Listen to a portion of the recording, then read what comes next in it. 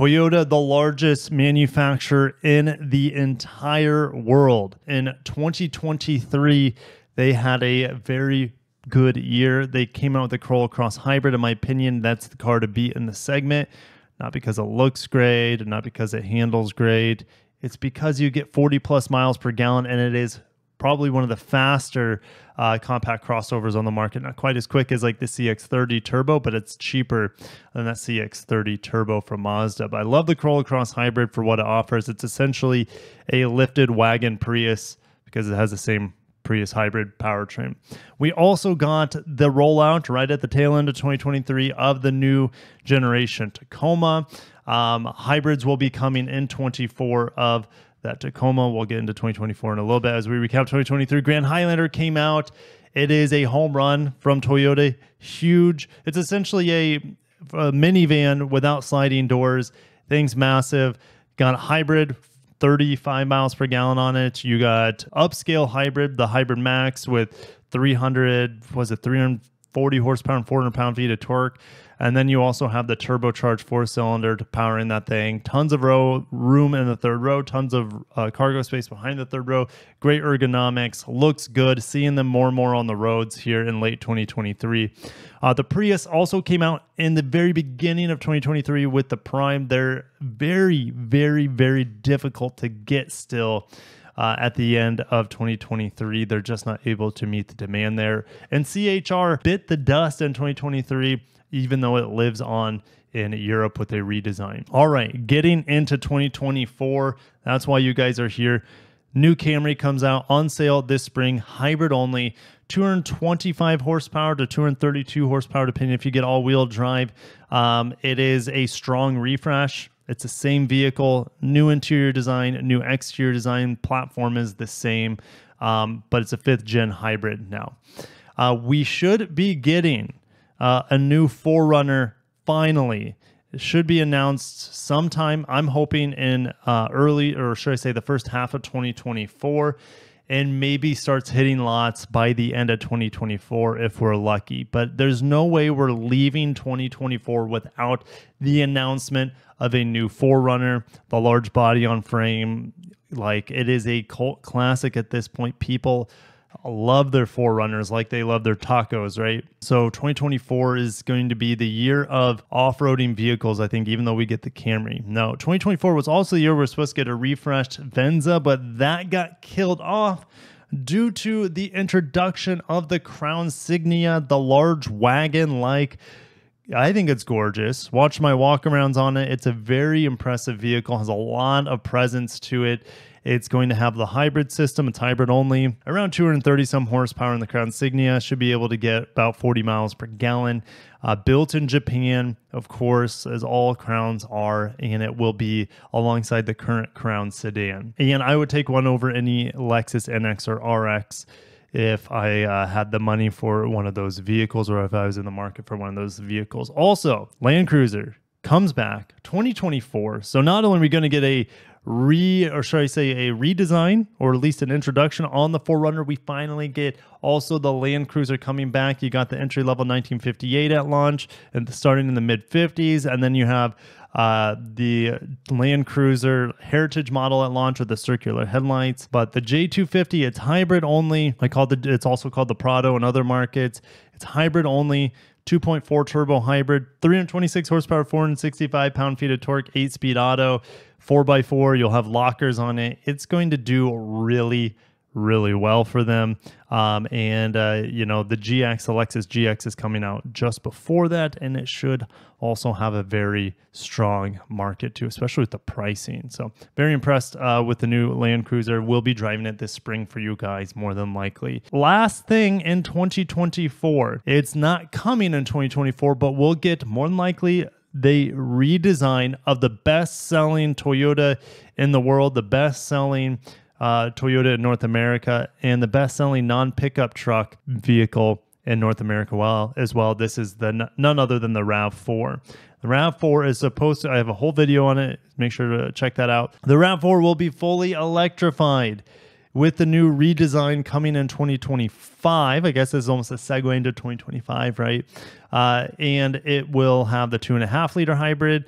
It'll have a new updated all-wheel drive system, more than likely. It is supposed to be the first vehicle to have the Arene software, the new digital software. So the screen technology and over-the-air updates is going to be just on another level we've never seen in any Toyota product before. And the RAV4 is bringing that torch of the future with it.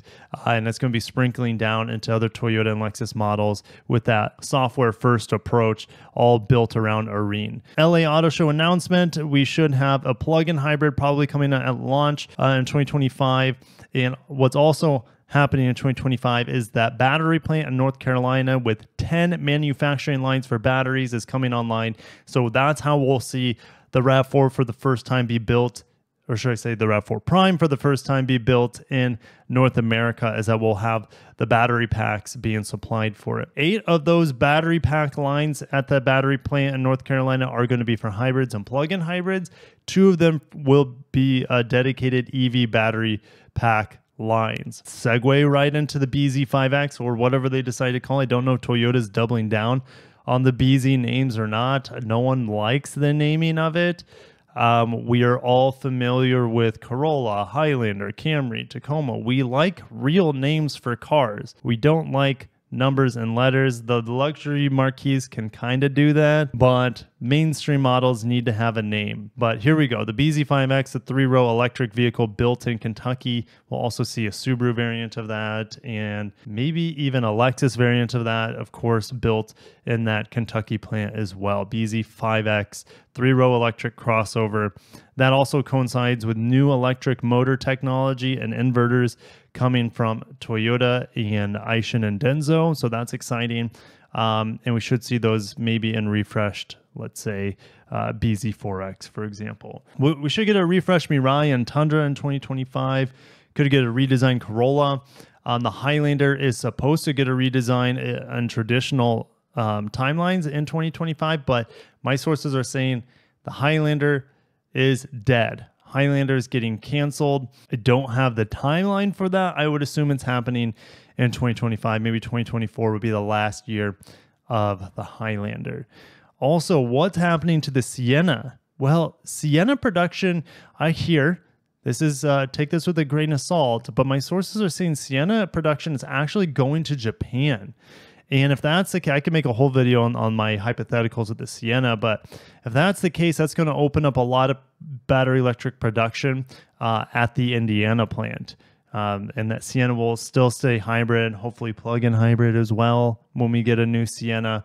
And that's why the Sienna is actually due for a refresh in 2024.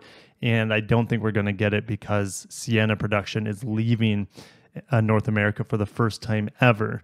So imported minivans. I'm okay with that because Japan knows how to make the best minivans in the world. And yeah, I'm excited for a Japanese-made Sienna. What else in 2025? I'm hoping we get the Crown Sport. The Crown Sport would be the third entry in the Crown lineup after the sedan and the Insignia. And that's also another reason why the Highlander could be getting axed, in my opinion. You bring in the Crown Sport, and this is the Crown model I think most of you would rather have over the Signia. It's not as big or as long or as honking as the Signia. It looks like a Ferrari Purosangue. It looks amazing. I hope it comes in 2025. Land Cruiser FJ, that's the trademark of the baby Land Cruiser. And I think we could see this be either debuted and on sale in 2025 or just debuted with availability in 2026. But the baby Land Cruiser has to come to North America. No one knows what kind of powertrains are on it. It could be something like a 2-liter hybrid, 2.5-liter hybrid. It could be fully battery electric. I don't know. And we'll have to find out probably next year. Going into 2026, okay, this is where things go quite bonkers. Their EV production, in theory, in 2026 is all the way up to 1.5 million by the end of 2026. Currently, in 2023, it's only it might crack 90,000 EV sales, but like I said, 1.5 million in just 3 years from now.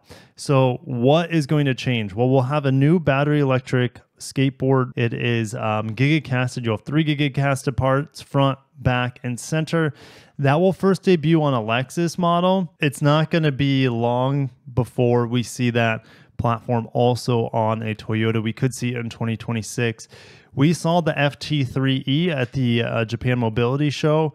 Me and David were both floored by the looks of it, and that is the vehicle that we should have had instead of the BZ4X. But I think this would replace the BZ4X. I want the BZ4X to be canceled, not because it's a terrible car. It's just a bad EV, bad software, doesn't charge fast, very limited range.